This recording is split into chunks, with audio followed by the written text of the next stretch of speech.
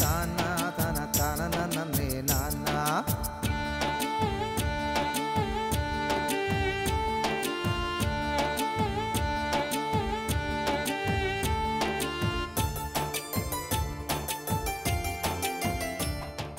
விவசாயிகளுக்கு நல்ல வருவாய் தரக்கூடிய தென்னை தமிழகம் முழுவதும் சாகுபடி செய்யப்பட்டு வருகின்றது. இத்தகைய தென்னையில் பூச்சி மற்றும் நோய் தாக்குதலால் மகசூல் குறைந்து வருகின்றது. எனவே விவசாயிகள் மேலாண்மை முறைகளை கையாள்வதன் மூலம் தென்னை சாகுபடியில் மகசூலை அதிகரித்து நல்ல வருவாயினை ஈட்டலாம். அந்த வகையில் தென்னையில் மேலாண்மை முறைகள் குறித்து கோயம்புத்தூர் மாவட்டம் காரமடை வேளாண்மை அறிவியல் நிலைய பண்ணை மேலாளர் வி. முத்துக்குமார் அவர்கள் தரும் தகவல்களை காணலாம்.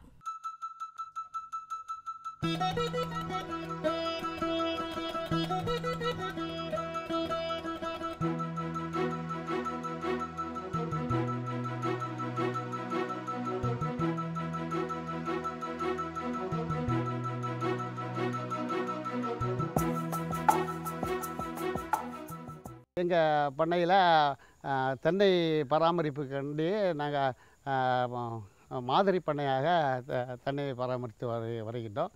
இது விவசாயிகள் பார்வைக்கும் நாங்கள் பார்வையிட்டு எங்கள் பண்ணையில் பார்த்து செல்கின்றார்கள்.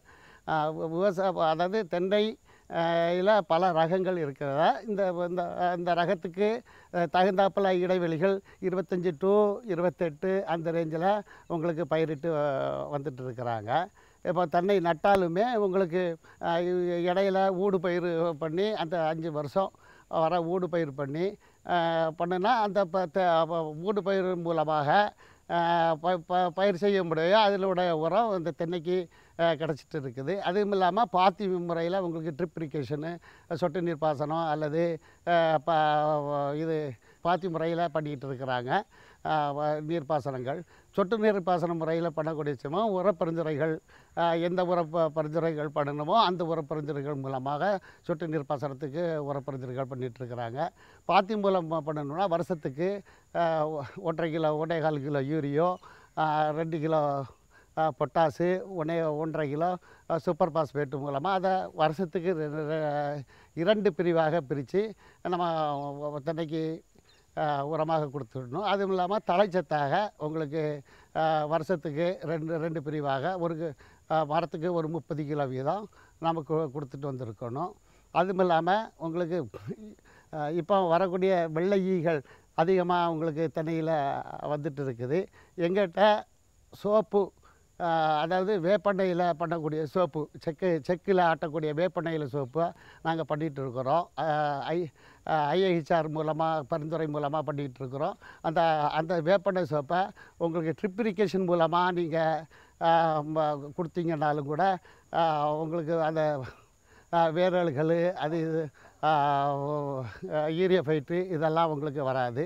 அது இல்லாமல் உங்களுக்கு அந்த வெள்ளை ஈக்கு ஒரு லிட்டருக்கு ஒரு 5 கிராம் டு 3 கிராம் டு ஒரு 5 கிராம் தான் நம்ம வெள்ளை ஈக்கு நம்ம அந்த சோப்பை கரைச்சி ஸ்ப்ரே பண்ணினோம்னா உங்களுக்கு வெள்ளை ஈ கட்டுப்பாடு வந்துட்டு இருக்குது.